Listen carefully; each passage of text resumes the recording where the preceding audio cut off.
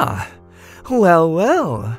And whose darling face is this wandering about my castle's grounds?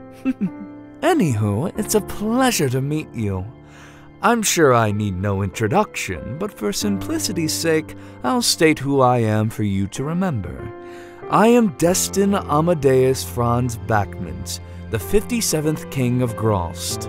Admittedly, it is a mouthful, so please, call me Destin. Lately, I've been finding myself in back-to-back meetings with the Brinkman Council, and just like usual, they refuse to hear me out. You need to take action like your father. What would your father do? Your father this, your father that. As if I'd listen to anything those geriatric geezers have to say. Forgive me, I found myself more stressed than usual. Enough of talking about them. Julius and I are planning to visit a new coffee store later, as I was able to establish a stronger trading contract with my wonderful friends from Milicera. I can't wait to try the new roasts. Being around Julius helps me center myself whenever I feel like I'm at my breaking point. There's something about that handsome blonde that makes me feel like I can be myself and not have to perform for others. Not to mention, since he adopted those little ones, it's been much more lively around the castle. Of course, that means I've had to learn with little Gabriel's pranks. Luckily, though, Daddy Julius knows how to get his little ones under control.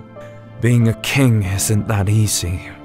There's so many people who look up to you, devote themselves to you, criticize you, and wish for a more traditional king.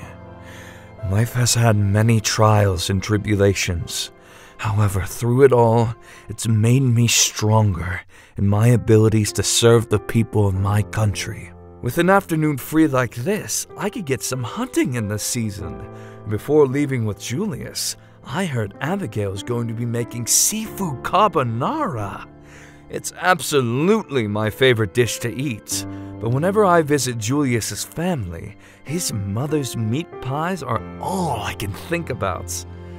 I wonder now that Julius is a dad, if that means he'll finally be given the secret recipe. One can only hope. Now I must be going. It was a pleasure meeting you, and until next time,